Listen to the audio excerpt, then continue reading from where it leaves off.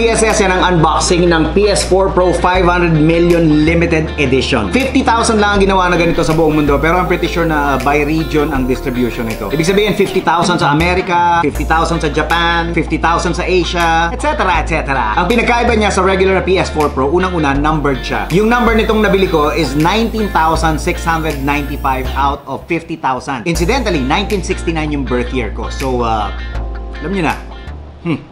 Wala lang. Ang iba pang difference, translucent yung shell niya, kaya mukha siyang social. Yes! Imbis na 1TB, 2TB ang hard drive niya. At napanood ko sa isang review ng Digital Foundry dito sa YouTube, andito yung link niya. Mas tipid daw to sa kuryente, mas tahimik, pero mas mainit.